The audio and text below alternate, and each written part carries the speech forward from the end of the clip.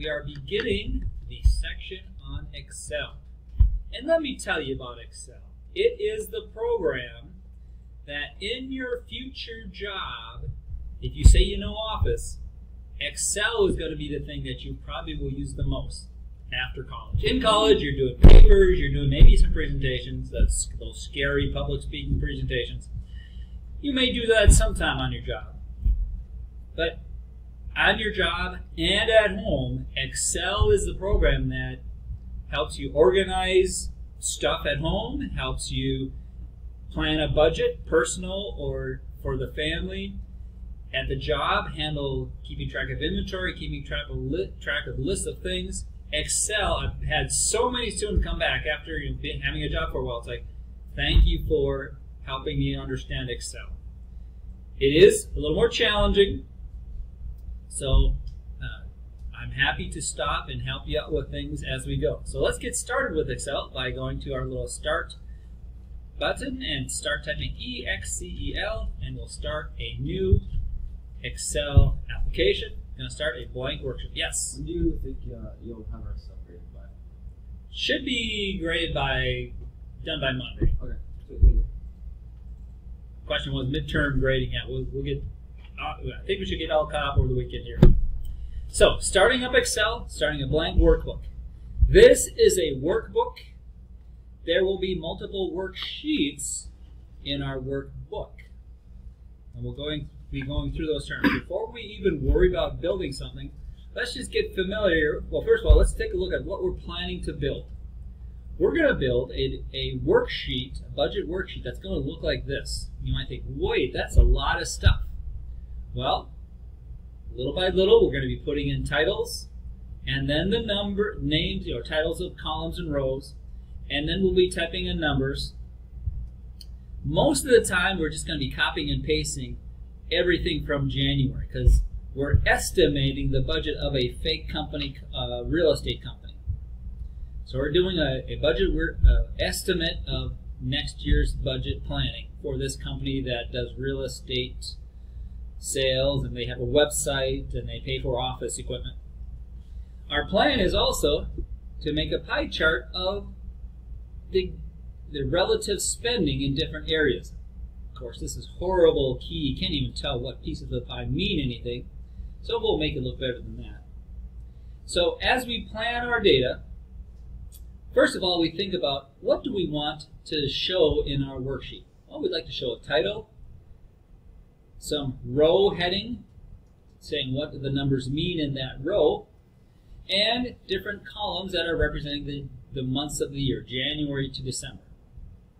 And then also we're going to have a total column at the very right side, giving the total across the year for all those different amounts of income and all those different categories of expenses. So this is the plan. We planned it out, little scratch paper, a budget table that looks something like that.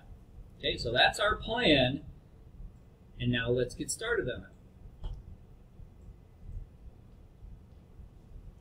First of all, we're just going to get comfortable with Excel. Let's just take a look here. I can click here and roll the mouse up to focus on what are cells. Excel deals with cells. A little grid. Think of little boxes where we're keeping track of a number. And to navigate, I can just click on this cell that I need to be in. The address of that cell goes with column name and then row. So column letter followed by row number is the location of that cell, the address bar, the name of that cell. And I actually can type here and give it a name other than C3, but let's just go with the standard naming of our cells. The reference to our cell is column, row. The Home tab, very similar. I can adjust the font of the text cell by cell. Think of this as like the paragraph in Word. Any formatting applies to that cell even before I put any content in there. I can say make all the cells bold, and I won't know they're bold until I start typing and say, hey, I see that that is formatted for bold. So we'll learn how to use the formatting, and mainly we're starting with just entering numbers or words in cells. I can control alignment of text within a cell. And here's something a little new. I can decide what type of information is being held in that cell. Treat it like a general number format, or say, no, I know what's in there is a date or a time or a percentage. It'll display it based on what kind of a number I say is in it. But most of the time, we let Excel kind of guess what goes in there by using the general category of numbers. So let's get started by adding some information. We'll start with cell A1, where we're going to be putting in the information that eventually will become a title. So we go to A1 and we just type the name of this spreadsheet. Click on cell A1 and just start typing. Frangold Real Estate Budget. Now watch what happens. If I spell it wrong, it doesn't give me any red squigglies. It does not tell you you have a spelling error. But later on, we can come back and use the review thing and actually check for spelling. But it doesn't automatically show me spelling errors. Now, if I realize I had a spelling errors, I could come back and retype it, or I could come here to the formula bar, click there and backspace there and fix it, and hit enter and be done.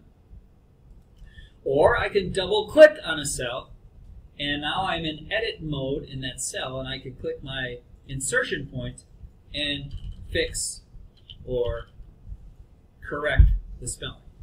Hitting tab or hitting enter or clicking the check mark all does the same thing. It confirms, yes, that's what goes in that cell. Take me to the next cell.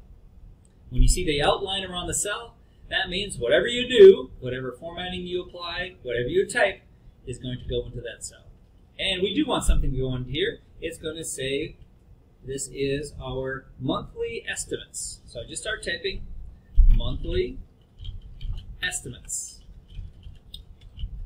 Later on, we're going to format this to be nice and big fonts and across the top of our chart. But for now, all we care about is the content of that cell.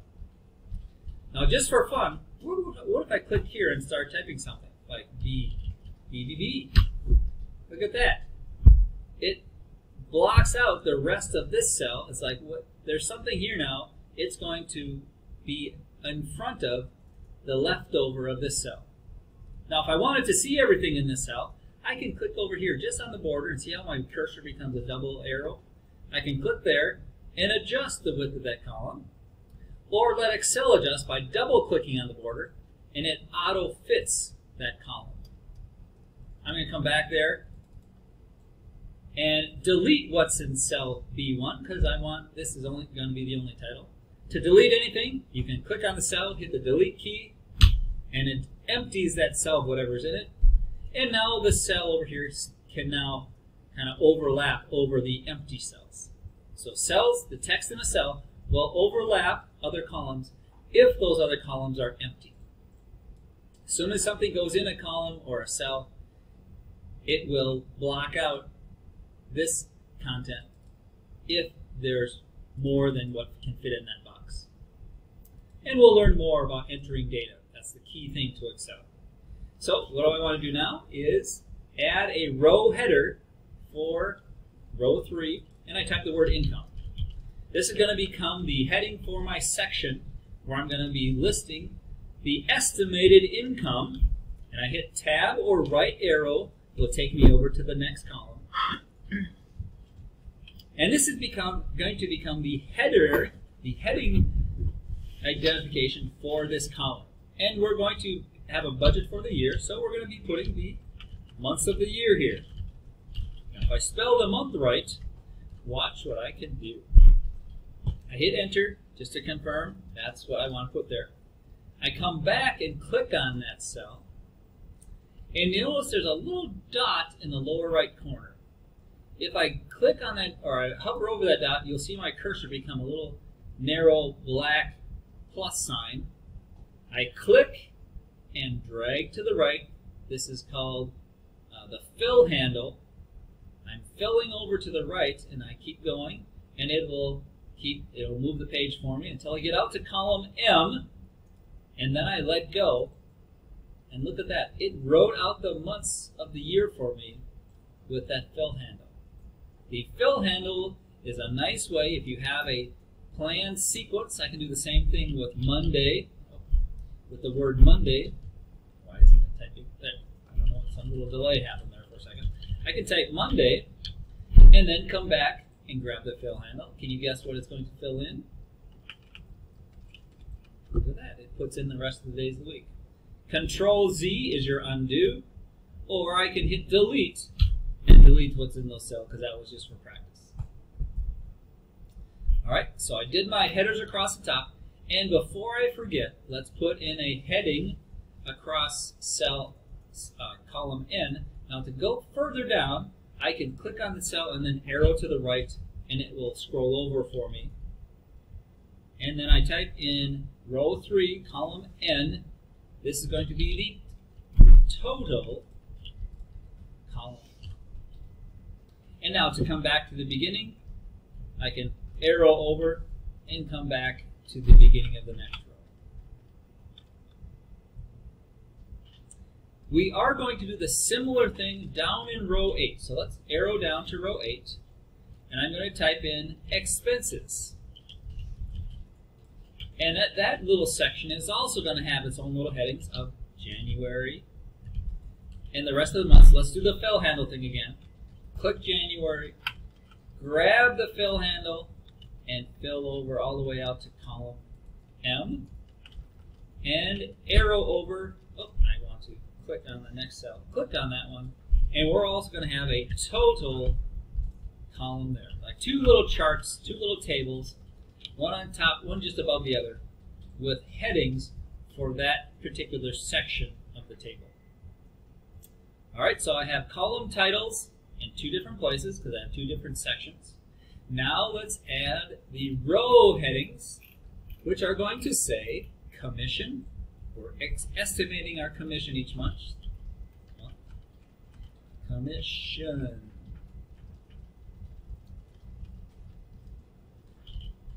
Two S's. There we go. Enter. And the next row is going to be headed interest. We're estimating the interest on our commission. And then we're going to have a total for this income section. Now, they planned it out to have a blank row here to separate the two, kind of think of the two little mini tables inside of my worksheet number 1. And I've done enough work so far, so let's do a Control S to save this. And since it's our first save, let's go to the section where we're going to save this. I'm putting it in section 2. I'm going to call this my last name, which is John Smart. I'm the fake student John Smart. I'm going to call it Ex1, and then I'll add to that real estate budget. Real estate budget. Hitting enter or clicking on the save button. Now we'll save that file right in my special folder so I know where to find it when I need to upload it. Alright, so I have this section, commission, interest, total. Let's fill out the next one. We're going to have in the expenses section our rent, our office rent, our utilities. Notice how it is aligning to the left. When you type in words, words automatically align left. If I wanted it to be aligned in a different way, I can, just like in Word, I can use centered or right alignment. After utilities, I put advertising. Then website, I pay someone to support my website, maybe do some design on it. I have some hard copy printing, brochures and things. I have some office supplies. And I have travel. I think a better word might be fuel, but we'll use gas. We have this dangerous category called miscellaneous. That's a dangerous category If your miscellaneous category gets larger than any other category, time to find out what do you mean by miscellaneous and put details. And I think I spelled it wrong. No, I think I spelled it right. Well, let's just do a spell check to see if I spelled everything right so far. I can do review, spelling. Yes, go back to the top. Frangold, I'll ignore that. Oh, yeah, it is happy. Now let's add a few more. So after miscellaneous, we're going to have a total of that column of expenses. And then we're going to skip a blank row and we're going to calculate net, which means our net income. Income minus expenses. Think income minus expenses is a business saving formula. I also like to call it the marriage saving formula. I have heard financial issues can be a major cause of marital anxiety or frustration. So if you have a way to calculate budgets using something like Excel, when that question pops up, honey, what's this expense? You can go to your Excel spreadsheet and say, yes, that was planned. Remember, I am allowed to have this entertainment or recreation as part of our budget. We need that. And yes, that fits within our budget. So having a plan can help keep that old marriage going. I'm going to do a Control S as I go along, just to make sure I've saved what I've done so far. Okay, so we have column headings and row headings. Let's get busy now entering some numbers. We have numbers, estimates for each month, maybe based on last year's commissions. 12,000 commission in January, February, another 12,000 that I just simply type in, either using my number pad or my numbers up above on the keyboard. 14,000. Each month has its own estimate, probably based on last year's. Oh, we're getting a higher estimated commission in April. May comes along. Wait a minute, do I have the numbers right? Sorry, April is number 14. May is the 16. So to correct this, double click, backspace over the 6 and type a 4. Tab to the right or arrow to the right. Ooh, arrow to the right doesn't work until I hit tab. That takes me to the next cell. May is 16,000. June bumps up to 18.5. July is the big month, 20 grand we're expecting in commission in July. And then August is back down to 18.5. And 18.5 for September. Dropping back down to 14,000 in October. And 14,000 in November. And December, 16.5. Bumps up a little bit as we go approach the end of the year. So there's my estimated commission. Now, I want to put in the numbers for the next row. If I click enter right now, look at that, it takes me back, not quite all the way back to column B. Now let's add our interests. Our estimated interest for each month, $100. And you know, I see that I'm estimating $100 for all the months. I could type 100 11 more times, or click the 100, grab the fill handle, and drag it to copy it to the other months. So that's our fill handle method of filling in those numbers. We're going to skip and come back to letting Excel do the rest of the work here. Excel is going to do this calculation for us. Let's now enter some estimated numbers for our expenses. We're looking at an estimated that every month we have $1,500 in rent expenses. Now I want that to go to the rest of the months. Now I could do the fill handle, but let me show you something. If I click on that cell, Control C, copy, and now select these cells where I want to paste it to all the way out to December. I can do Control V, paste, and it puts 1,500 in all those cells. could have done the fill handle, but copy, Control C, and paste, Control V, will let me copy paste across to multiple cells. Now to stop the marching ants, I can hit the escape key, upper left, and now fill in my estimated utilities. 325 is our estimated utilities for every month.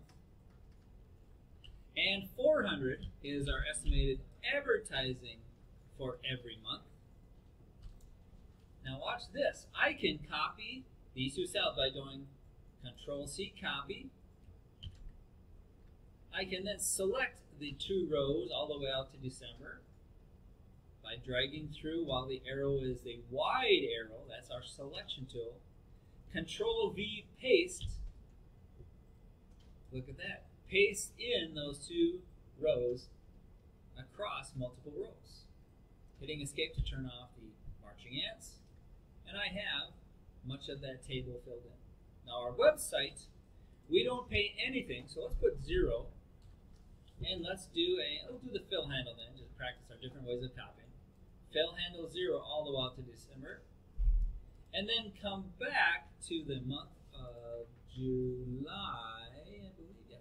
And in July, I pay for my website the annual fee of $500. Oops, $500. Hitting enter confirms my enter of the number into that cell. Now I'm going to roll the mouse out just so you can see. There's what my table looks like so far. Now our expected printing cost, $200. Our expected office supplies, well, it's going to vary, but let's put a 0 in there for now. Actually, there's going to be a 200, but we'll put a 0 in there for now. Our estimated gas for every month is $100. And our estimated miscellaneous, we're estimating at $250. Now I can take all 4 of these cells, Control copy, Control V paste, or I could also do the fill handle thing. The fill handle is like copy these cells over to the right, and there it copies all those numbers. And now I'm going to come back to the office supplies and enter 200 for January. I'm going to come back to office supplies 200, Control C, copy, and then over in April, click, Control V, paste. I'm replacing the 0 with 200.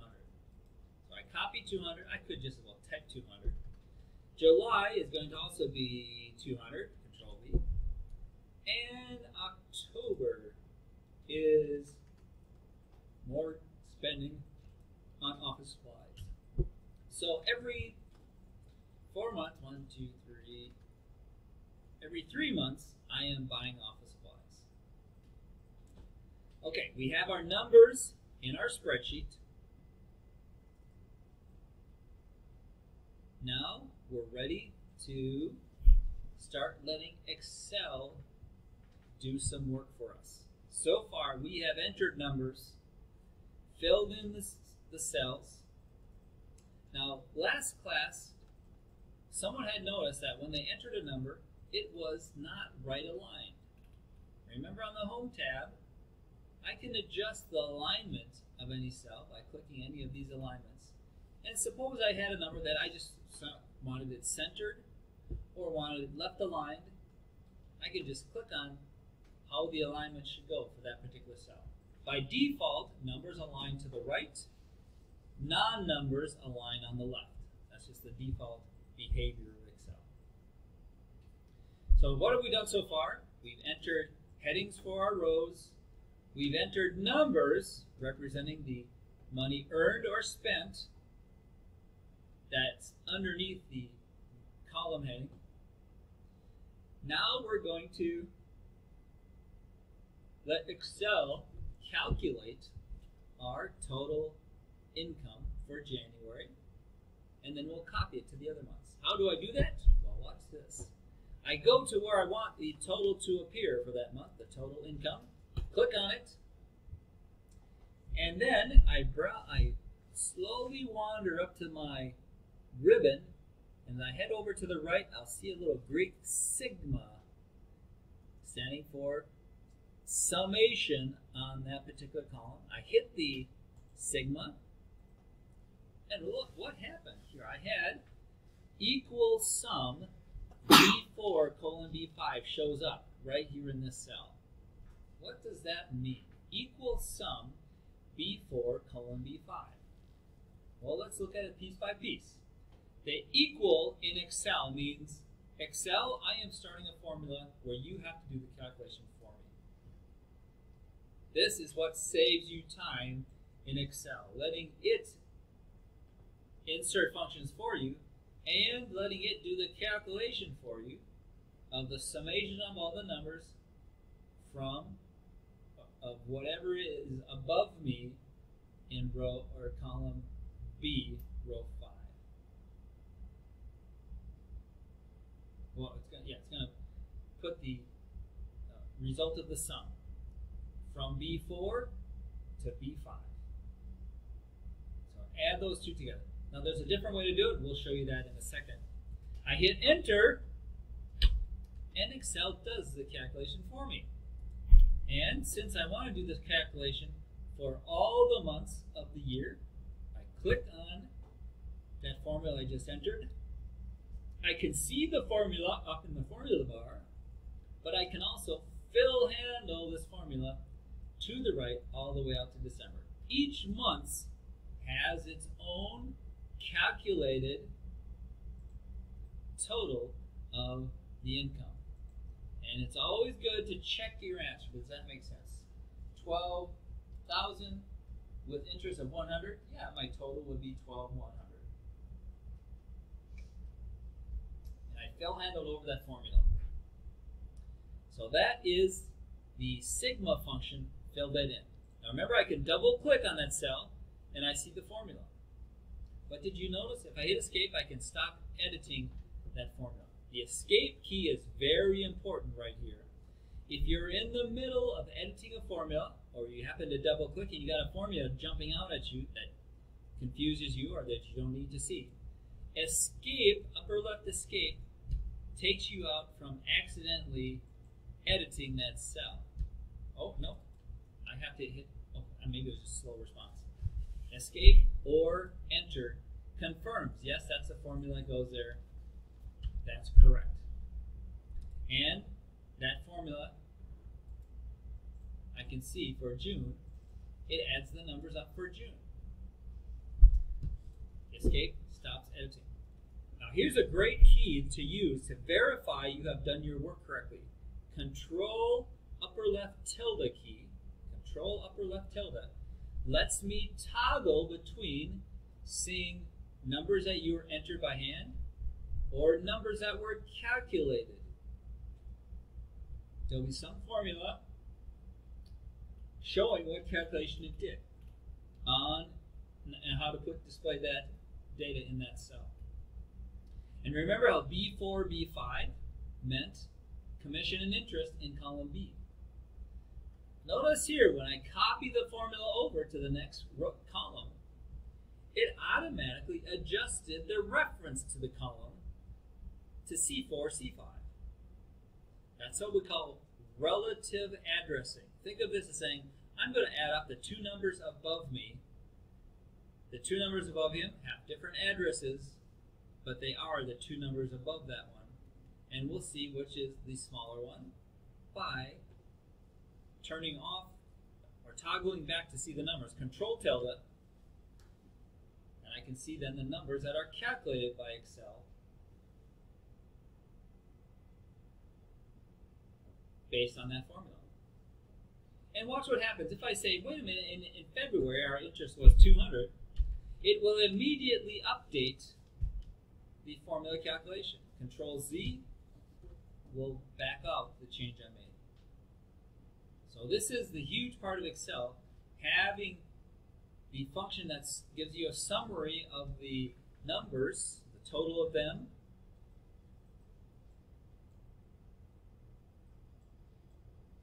I can now display in this row. Okay, I have these numbers. I want to have totals showing up. Now I did it one at a time. I could click summation, click sigma. But watch this. If I say all these 3 rows I want to be the total of that row, select through where those cells are, and click the sigma key, and it has calculated the totals without me having to do one at a time. Click sigma, click sigma. It calculates the totals by me just clicking it less times. And again, to see the formula, control tilde, and I can see that, yes indeed, there is the sum, and it changed its row based on what row had the numbers to be added up. All right, now let's do some calculations down below.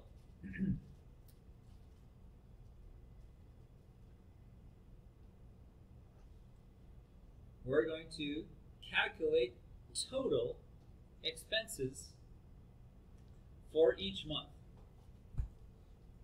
You've seen us do it now. Let's do it again. Total. Let's try the sigma. Click once on sigma, and what do we get? Oh, look, sum, equal, that says to Excel, start a new formula. Sum is the name of my formula, and the parentheses mean these are the cells that you do the sum of. Well, can you guess what those numbers are pointing to? I can see that row B16 is this number, and what was the other? Oh, I messed up. Do that again. B9 to B16 means give me the summation of all the numbers starting at B9, going all the way down to B16. And then I hit enter. And because I am in control tilde mode, I don't see the result until I can type control tilde, control upper left, tick key, or with the tilde. There is giving me the calculation. Now I can use the fill handle or the copy, control C, select through where I want to paste it to, all the way out to column M, and paste. And I have my totals for each row. Now they're not, a lot of them are the same number because up above here, we're estimating the same numbers. We did have a few changes as numbers here, and these, you can see every third month they get a little bump. And in July, even more of a bump because I'm paying my website. So these are the expenses that we're calculating based on my itemized expenses estimates for each month. Now before, did we do the summation? Let's go to the right here. Did we do the summation? Oh, look at this. We haven't yet done the total for that row. Remember how we can do that? Select through where I want to put the total. Click the Greek sigma. And it has done a calculation. It's always good to either hit tab or control tilde or click on it and verify, is that the formula I want? Remember, if I double click on that, it shows me the formula, and in the colors, it shows me what numbers are involved in that summation. So we call that point and click, and then I can see what this formula is getting its numbers from. A dangerous thing that can happen to you, though, if you are in the middle of editing a formula and you go click somewhere else, you can mess up your formula because it's trying to guess what you mean to go in that place. So before you enter, or once you're done entering a formula, hit enter or click the check mark or hit escape if you don't want to make any changes. It will take you out from accidentally modifying that formula. That's I'd say one confusion of Excel. When you double click, you are now editing that formula. If you click somewhere else, Excel is guessing that, oh, you want a different number to go here. Well, if I click somewhere else, depending on whether it thinks I'm entering the letters, it'll possibly mess up what the range is of what's being added together, summarized. Now, control tilde shows me that each of these rows has the sum from column B out to column M on that row that I'm in.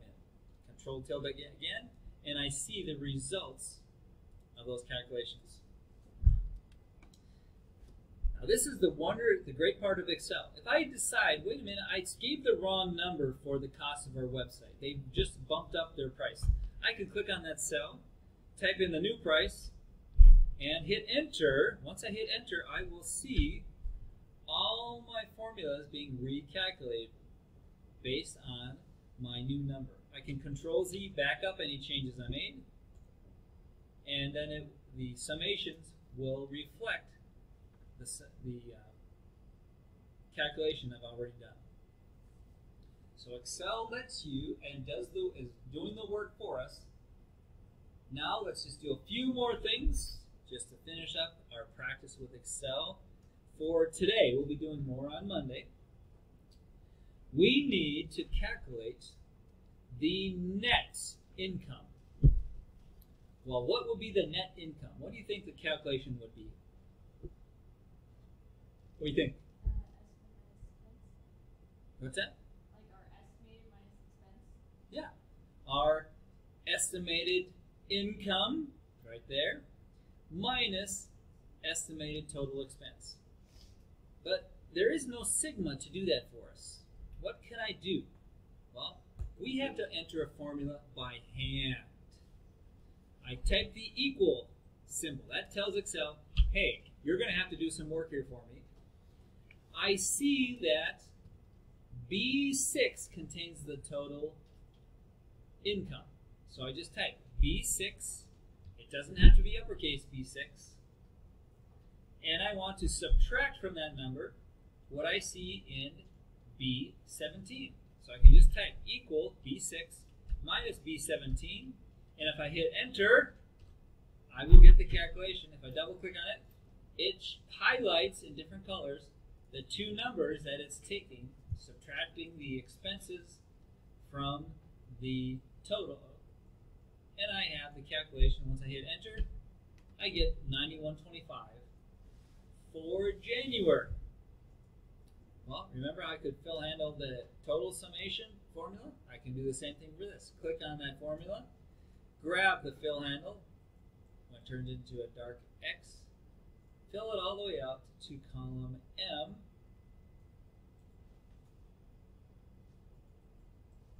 and now I have the net income for those months. It's not too bad because our total expenses are a lot lower than our income most of the time. Unless we have a big lavish gift, buy ourselves a commercial jet or something, our numbers are going to, it's calculating the income minus the expenses. There is your mini marriage saving formula. Your net income is this month's income minus this month's expenses. And miscellaneous, we don't want it to be too big. Rent is our major expense. But don't ignore the other ones because they will pile up on you. Before you know it, you're spending more than you meant to because you were ignoring some numbers into your budget. Okay, so we did total income, B6, minus total expenses, B17. Double click to see the formula. Escape to get out of that. Control tilde to see all my formulas. Control tilde to come back to see the numbers calculated by Excel. So we have totals across the rows. Oh, I see there's one total. Let's go ahead and do a net total by clicking here and doing summation. And then I hit enter, and now I have my total net across the year. I have earned $154,600 if this budget table is true. Gotta be some quite a good income here because we've had some good sales. We're getting a lot of money from selling real estate. That makes sense then that by the end of the year, I've got plenty to put into savings or my 401k retirement. Or maybe bump up what or subcategorize miscellaneous if this number starts being a major number.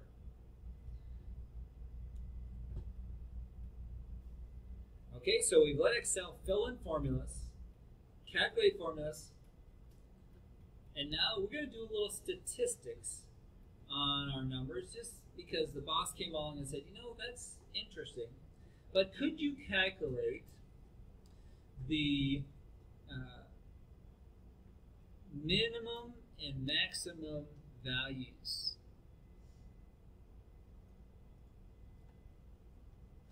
Oh, I guess they talk about it, but they actually don't use it. I hadn't seen that before. They calculate net. Oh, I guess they're not using minimum and maximum. They mentioned minimum and maximum, like making me think they were going to do something. Okay, now I can save this once more to make sure everything I've done so far is saved to the disk. And now I can get ready to make it look pretty. We're going to want to make it look like this. Well, what do we need to do? We're going to need to enlarge and center those title cells and turn them green. Enlarge and center the monthly expenses.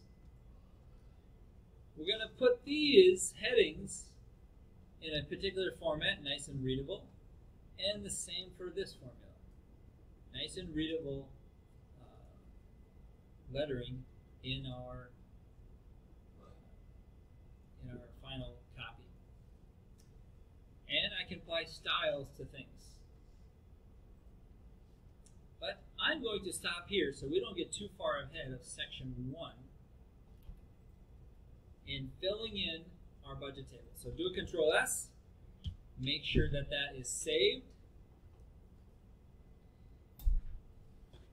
If you want to upload it to a safe place like your Google Drive, or you can even use Schoology to upload your current version for later reference.